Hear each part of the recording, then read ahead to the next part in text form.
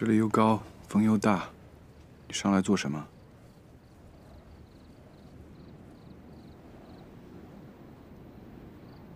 张建生，你真的不用担心，他今天没有挨打，只是估计吓坏了。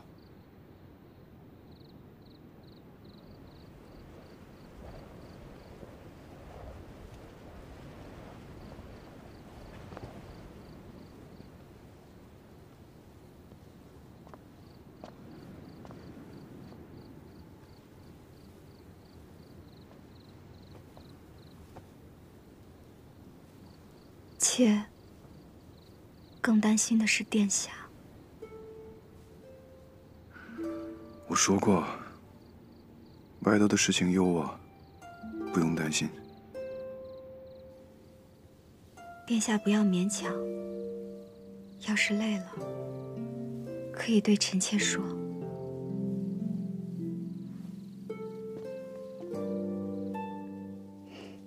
傻话，放心。 我没事。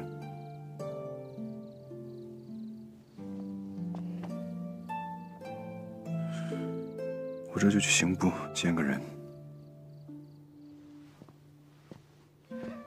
嘉义伯不在，让顾内人陪殿下去吧。怎么？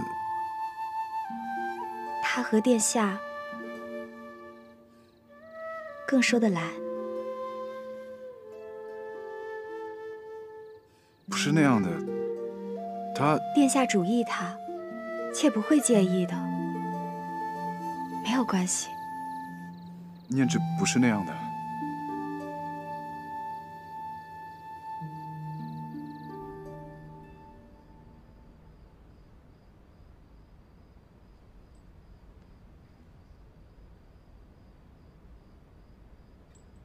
忠诚，请坐。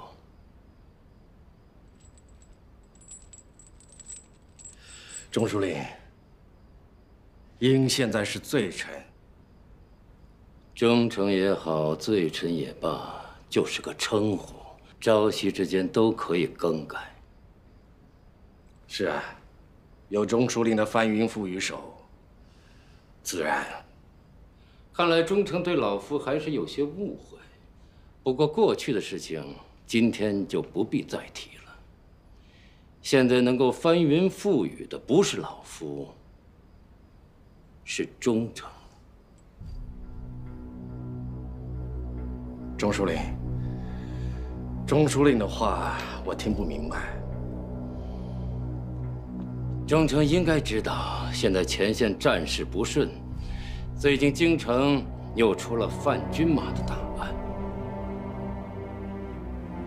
这批军马当中， 有年只在5岁以下的，就是今年年初，忠诚还是茶马御史的时候，刚打你手下经过的那批，你还记得吗？记得，是送上前线的战马。怎么了？有人贪渎了吗？说的没错，就是那匹军马，有人贪渎。 谁呀？彻查了整个京城，少了马的只有东宫卫。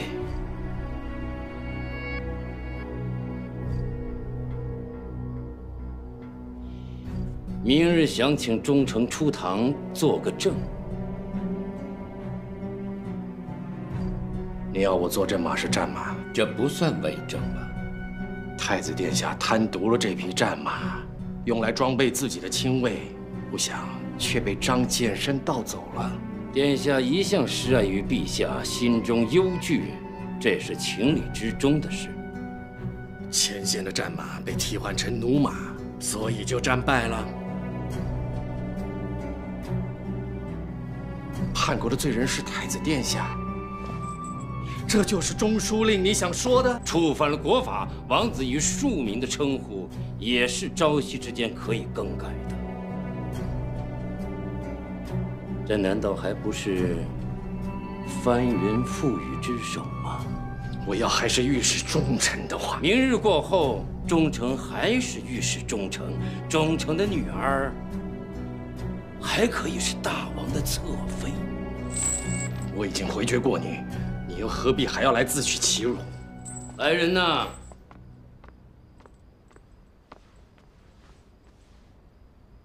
这件东西，忠诚应该认得吧？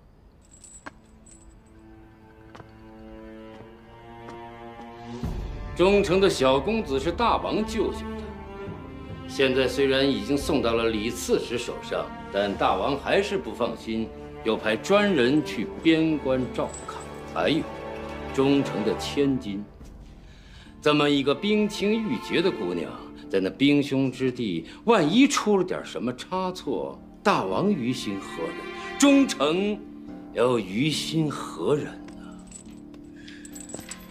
你们这群无知小人，千万别说这样的话，忠诚。你我都是做父亲的人，既然不能给儿女们谋深远，也不能让他们怨恨我们，你说对吗？老夫还是想说，我会诚心诚意的当着忠诚的大夫。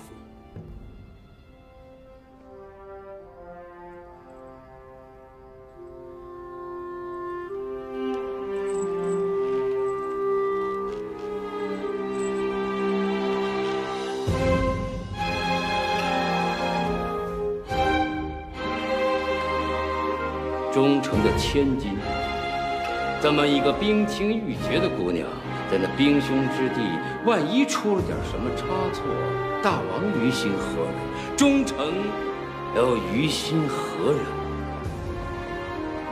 你我都是做父亲的人，既然不能给儿女们谋深远，也不能让他们怨恨我们，你说对吗？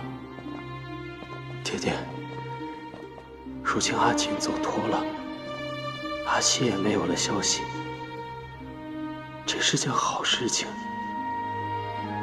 如果真说有怪罪爹爹，那只会有二，一个人。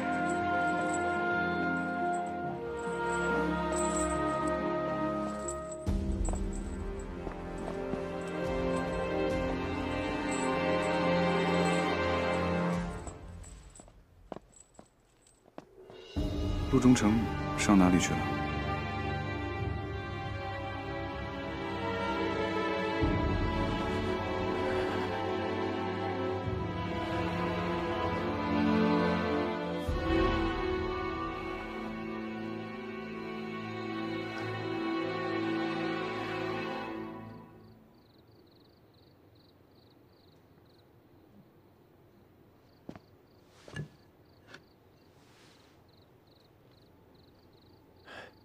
殿下，已经有些时日了。哎，殿下，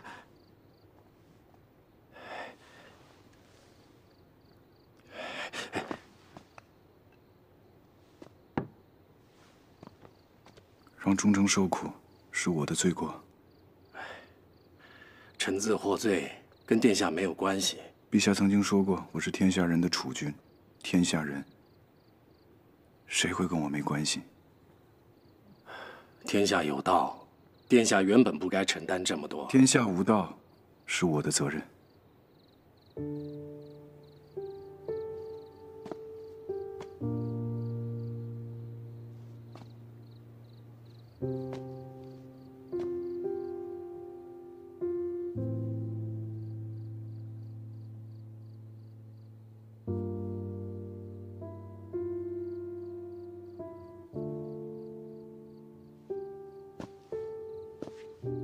忠诚曾经告诉过我，可是我没有想到，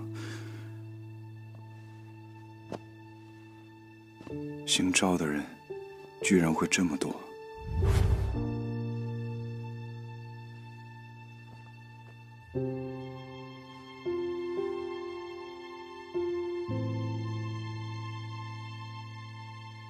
殿下，不能向陛下申诉吗？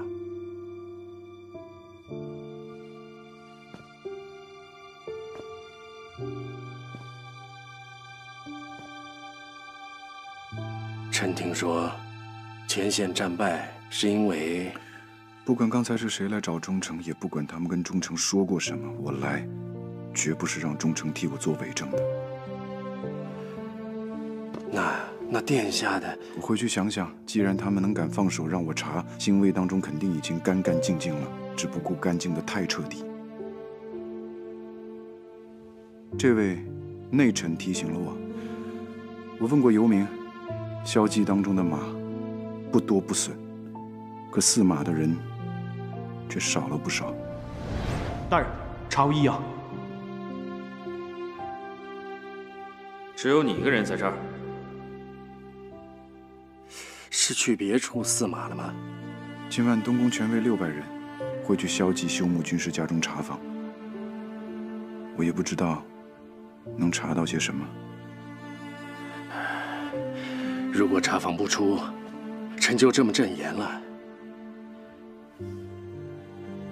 殿下知道这事的后果吗？这个后果，我比谁都清楚。可是战马关系到战事，关系到国事。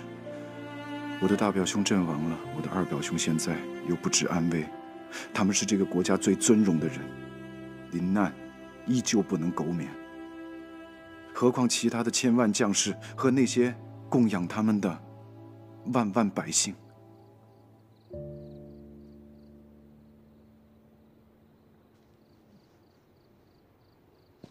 我也是受供养的人。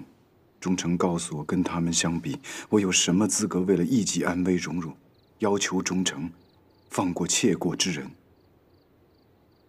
如果没有结果，我希望忠诚明日能够据实回答，请朝廷彻查战马的去向。只有这样，那些人才没有枉死。可战马事牵涉过大，不是一个人能承担的。殿下要是平白蒙垢，臣于心不忍下来吧。在其位者担其责，受国之垢，也是我们的责任。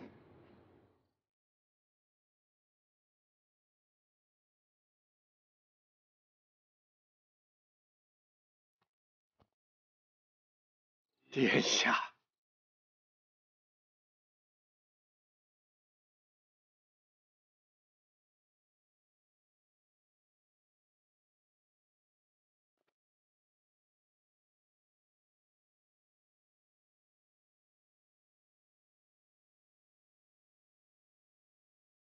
陆忠诚，拜托了。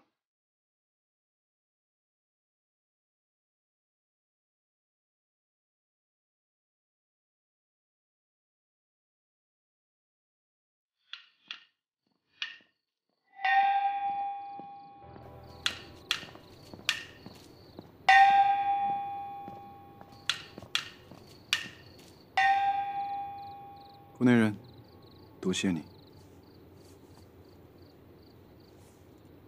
殿下，为什么不先等游指挥的消息，再让陆忠诚决定怎么说呢？先查出来，陆忠诚的供词，还有谁会相信呢？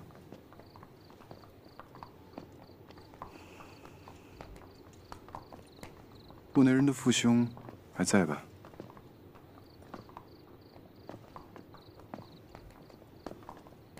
在。顾内人的父亲待你还好吗？他是天底下最好的父亲。顾内人不想见到他们吗？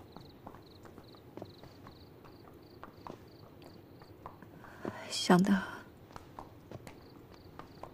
我也想见到我的父亲，可是我又害怕见到他。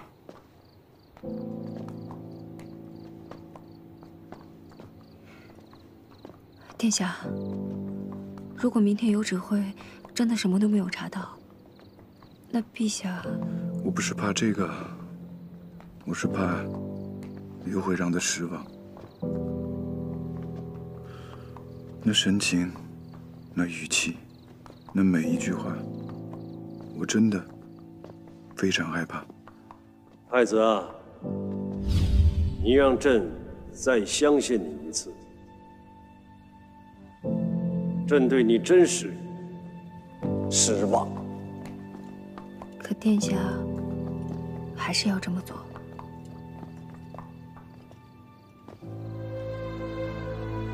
要这么做，已经不能让生者满意，更不能让逝者不安。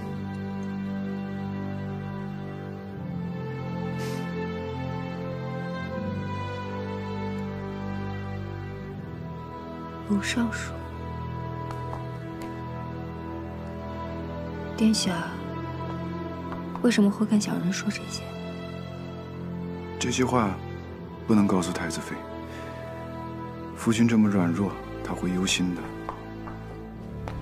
可你，我们说好了，也许明日之后，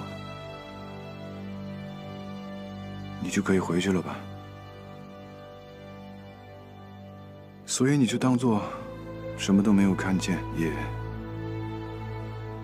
什么都没有听过吧。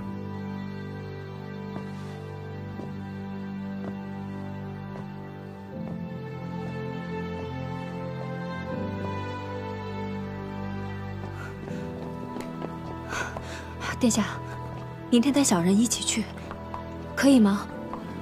你也想看我的热闹吗？不是，因为小人曾经……我说过，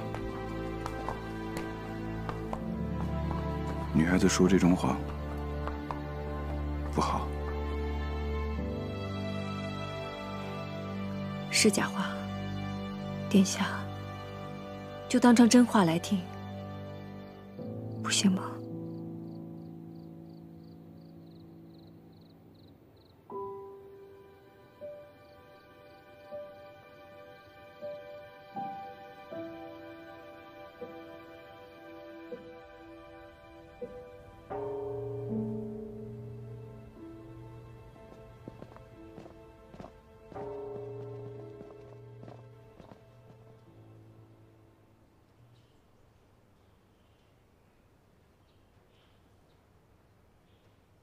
在场诸公昨天也有在的，情形本宫就不再多说了。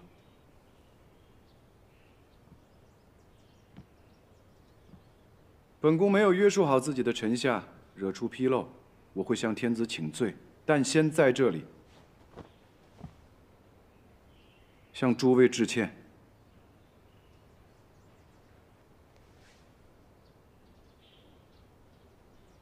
有些事情诸位还不知道。前次京畿道府收缴的张少云所贩卖的军马，经辨识，马齿有5岁以下的。殿下，5年前番马就已经不能进京卫了，那这军马……皇尚书稍安，这不是把前茶马御史、前御史中丞请过来了吗？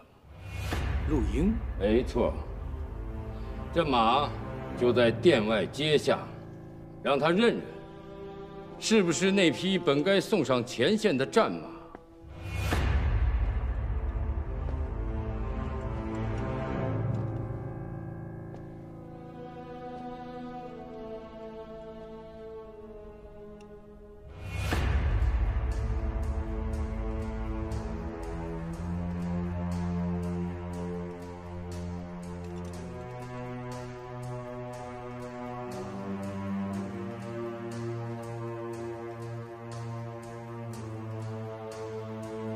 陆中丞应该有结论了吧？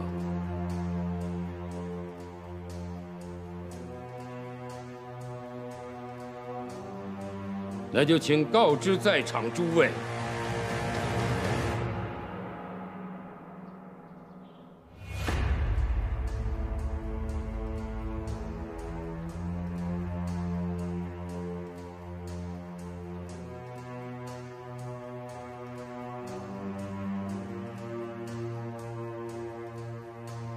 这些马确实是送至前线的战马。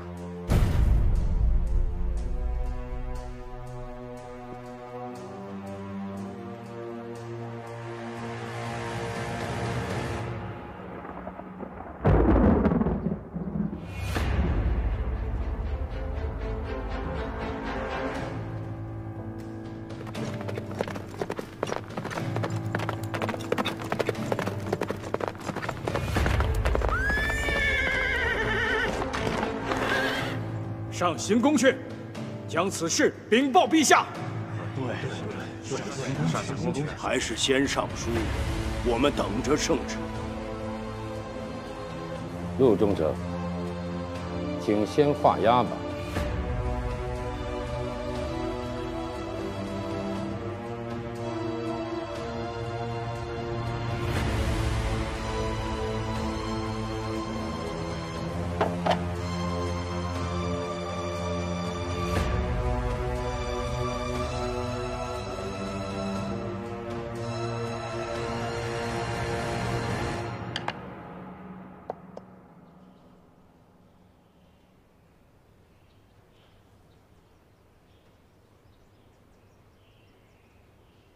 简直荒谬！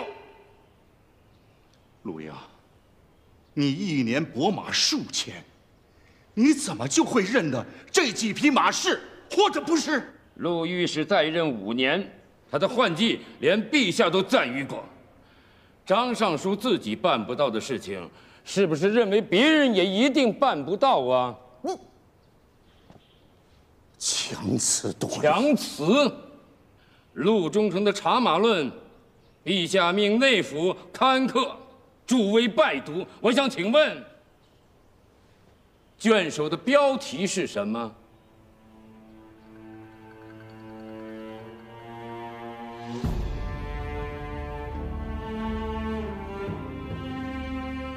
陆英，你这是挟私报复！住口！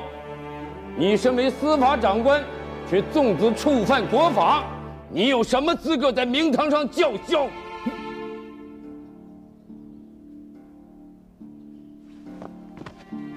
殿下，殿下，张尚书是本案的当事人，我想请其回避。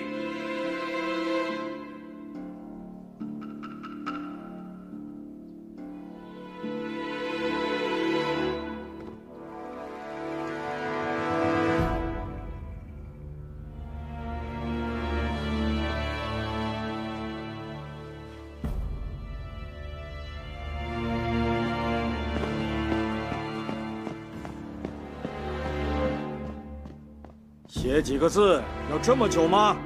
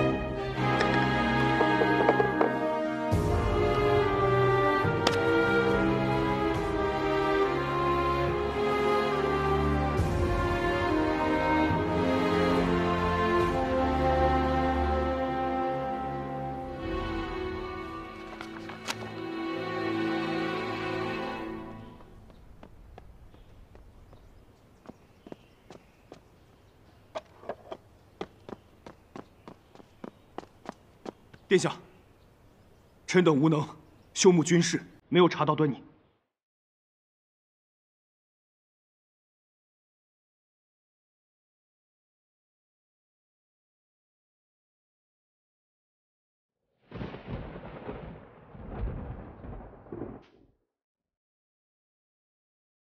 不知道在说些什么。诸位，我们现在就去行宫去，将此案的结果禀报陛下，请圣天子裁夺。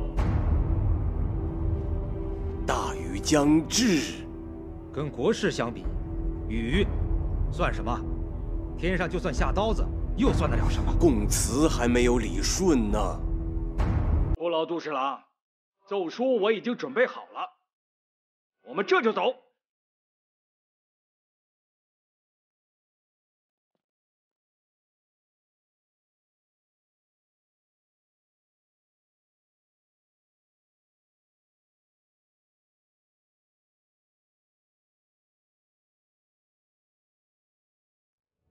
杜侍郎。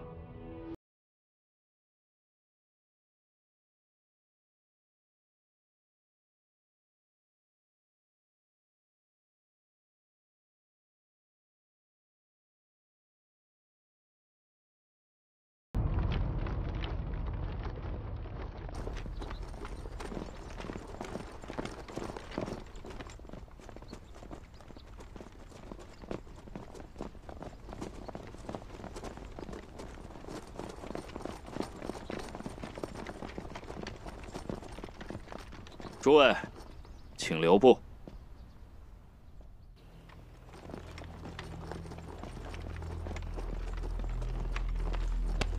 殿下，你这是干什么？殿下这是要动用亲卫，擅居朝中重臣吗？就算臣等今天不走，陛下也会马上得知的。满殿臣工都在，殿下难道还想封住悠悠众口？是啊，说的是啊。刘明说，休沐军事那边没有查出端倪，可是，臣等按令旨，在殿下所属各处田庄上等候。今天5更。 有几个人往西山田庄偷牵了30匹马，妄图栽赃太子殿下。臣已将人马全部拿下，现在就在殿外。马是军马，人是萧纪的军士。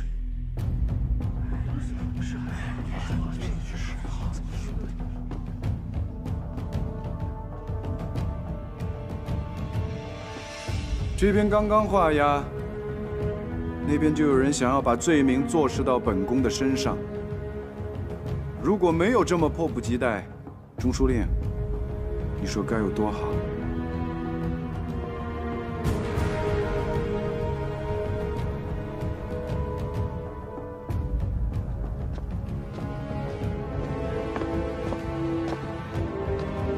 殿下，殿外的马只。 和先前一样，都是送至前线的战马。陆英，就凭你一句话，不能断言吗？中书令，你自己说过的话，自己都忘了吗？陆御史的换季，连陛下都赞誉过，你办不到，别人就不能吗？就算你有翻云覆雨手，当着这么多人的面，也请你讲一次道理吧。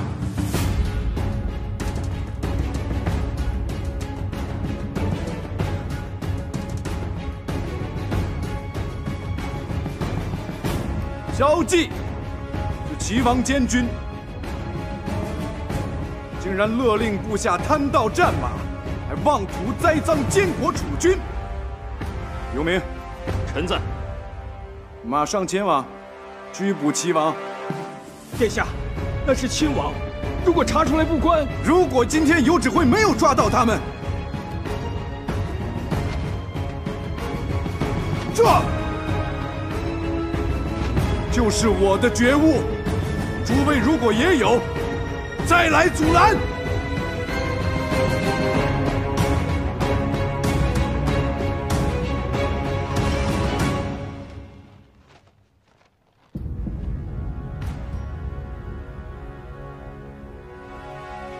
对不住，我绕过函谷关，先往上圣局去了。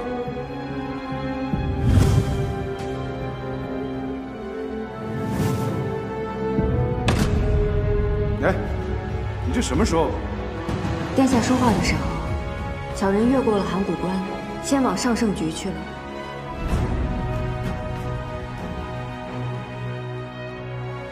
去，叫游民过来。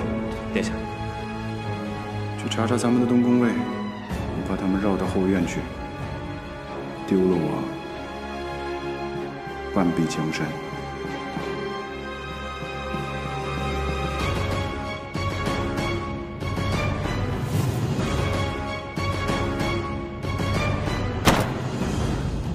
那事是谁干的？臣完全不知情啊！爹，救救臣！爹，爹，我想你了，爹，爹！开门！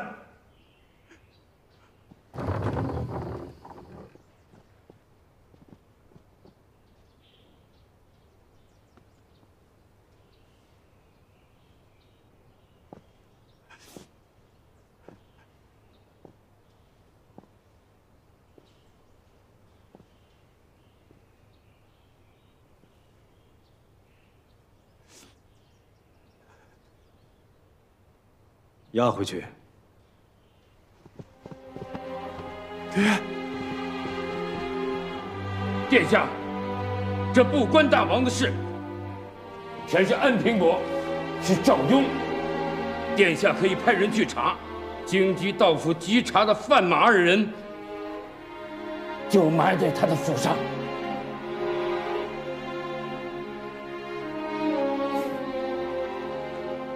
我还能说什么？你说是他，那就去抓吧。是。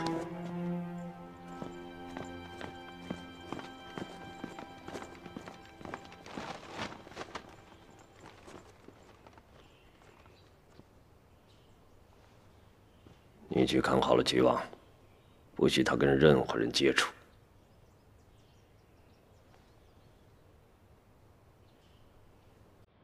这么大的事，他没这个胆量。先让太子查清楚。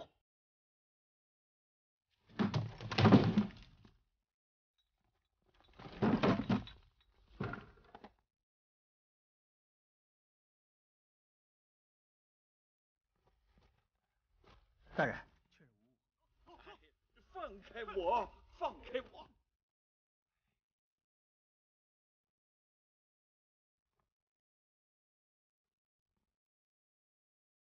哎，轻点儿，轻点儿！哎呀，那都是白花花的银子，你们轻点儿啊！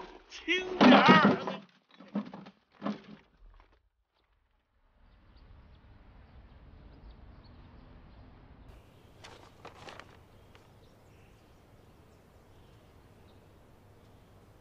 我唯独没有想到会在这上面看到你的名字。你是我舅舅的门生，和卢尚书一样，是看着我长大的人。臣一步行错，悔之莫及，对殿下有死而已。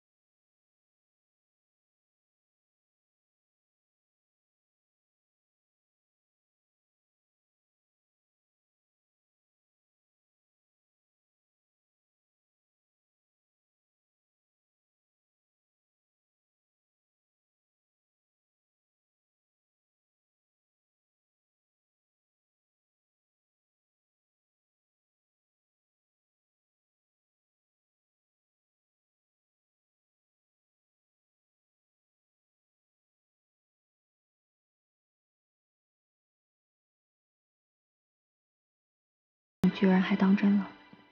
我没那么高明，是假话。你要当真话来听，那是你的事情。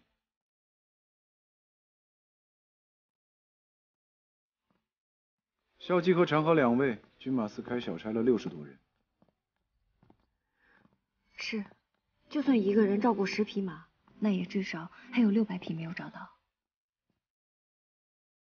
所以我没败，但也没有胜。你也还是不走吗？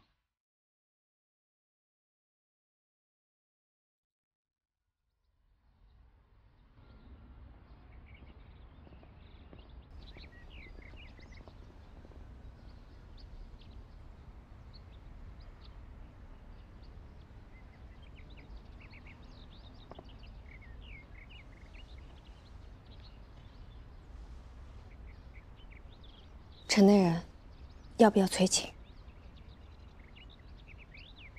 殿下昨晚4更天才睡，这么早打扰他做什么？可是今天刑部那边还有公务。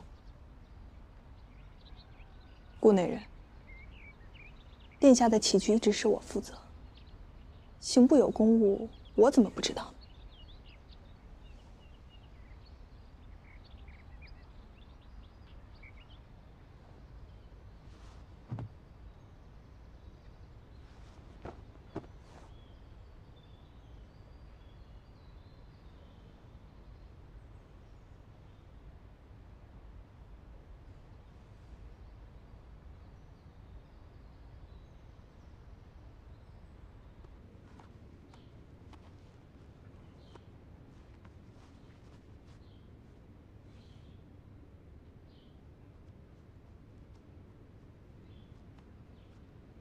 什么时辰？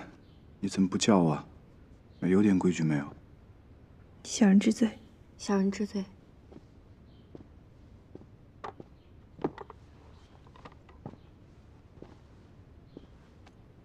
殿下处理完公务，快到天亮了。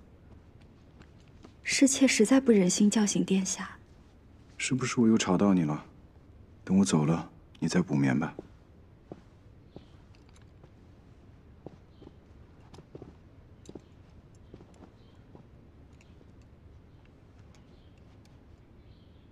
你没睡好，现在又空着头干什么？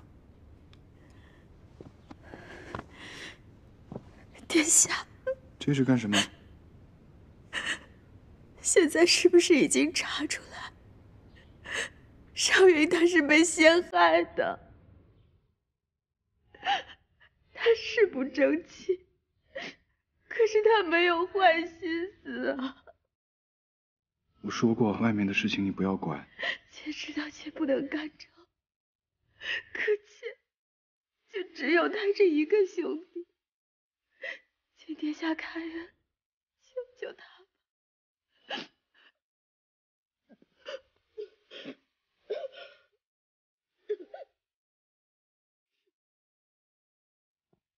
来，殿下就饶他这一次，好歹他也是要做舅舅。他会懂事的。